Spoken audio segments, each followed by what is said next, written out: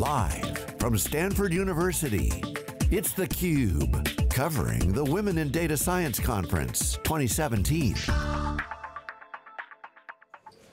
Hi, welcome back to theCUBE. Lisa Martin here with Jeff Frick, and we have had an amazing day, Jeff, at the second annual Women in Data Science Conference.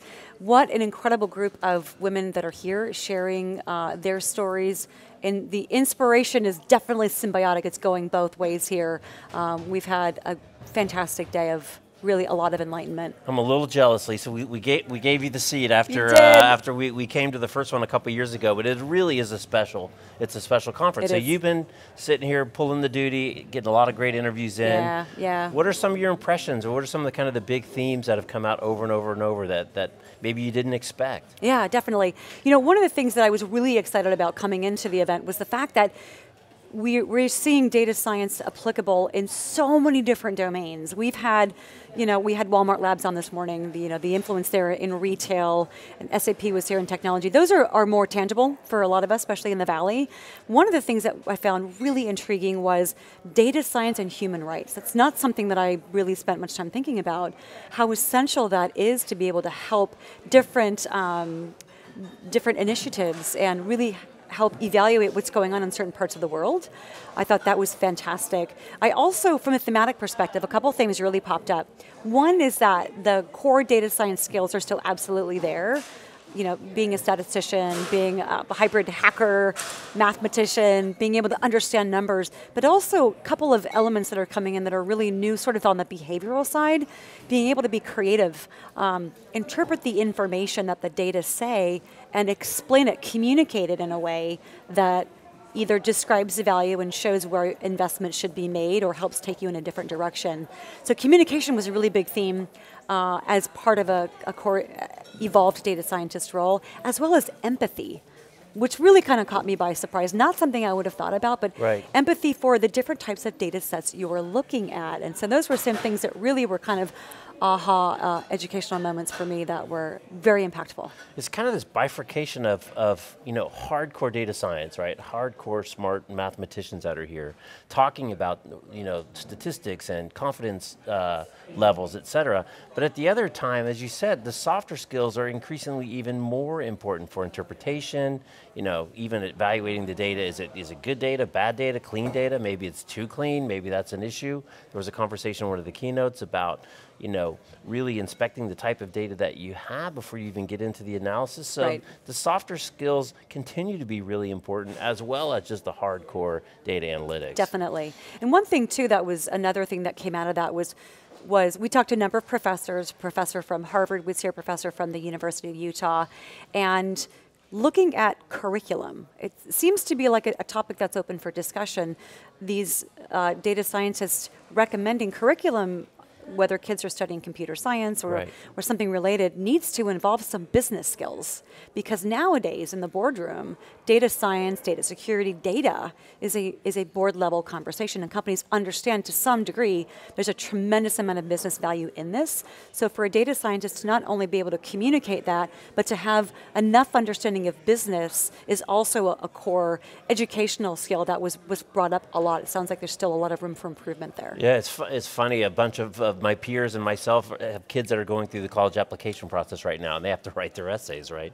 And really the conversation that you still have to know how to write, regardless of the field that you go into, you got to communicate. And one of the themes that came up at Grace Hopper that I think when they were doing programs for younger kids, the kids were surprised at how much social activity was involved in doing math and data science, because you have to communicate with the engineering teams, you have to communicate with the product managers, you have to communicate with the people you're collecting the data with. It's not this isolated, sit in a room as like a quant jock on a spreadsheet. It's actually a much more social kind of endeavor to get to the right answer. Absolutely. In fact, we were just talking to the COO of products and innovation at SAP, and that was one of her recommendations is, if you're going to be developing software for recruiters, don't do it in isolation. Go out there and actually sit and ride along with the recruiter for a week to really understand the end user's perspective. So that can really bring that real world applicability in to whatever it is that you're doing. So it's neat to see the social skill influence there, and how key that is. Collaboration, you mentioned that was another huge theme of how,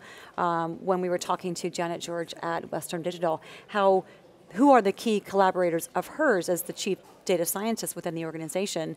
How does she help take data, understand it, be able to process it, and influence the manufacturing process? So it's, communication is pervasive, it's horizontal, and it's something that definitely should be part of, I think, the curriculum, as well as the education that these people get when they're on the job. Right.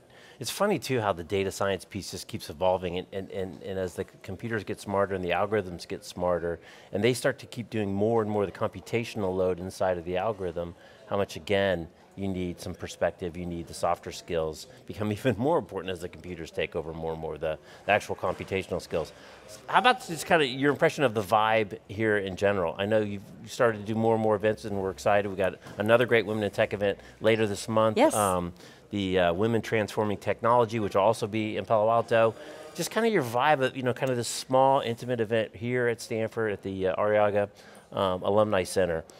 I'm geeking out over it. It's just been, the vibe is one of such positivity, such inspiration. It's very symbiotic. I think the speakers here, the women who are sharing their expertise, those whether they're doing keynotes or technical talks or on the career panel, are learning just as much from the women that are here as the women that are here, maybe the young college girls are learning from them. So that symbiosis has been really, really, not apparent, it's very, it's palpable, you can feel it here. Right. I think there's also a lot of excitement and appreciation for the gathering of 400 plus women just in Palo Alto today, and how many cities is this being live streamed in? It's a fascinating, if you just go to the Twitter stream and look at WIDS 2017 is the hashtag, there are 70 cities, 25 countries, and there are groups all over there at SAP, they're at different universities, Harvard, MIT. I just saw WIDS Qatar, about 20 women in Qatar who reached out to the organization here, said we want to do something, and found an academic sponsor.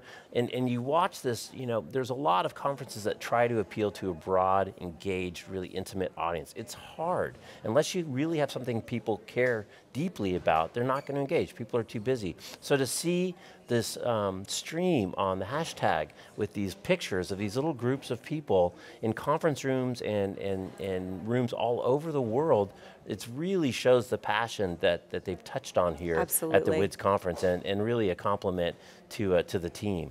Absolutely. I think they've gotten also not only a phenomenal cross-section of guests and industries that have certainly opened my eyes to all of the different, or not all, some of the applicabilities of data science, but they've also had a great cross-section of business versus the technology side, because clearly we're hearing, not just from SAP, but from a lot of the others, that even the professors, those are essential to be married for this data science and where it is now to really be the catalyst for innovation. Right.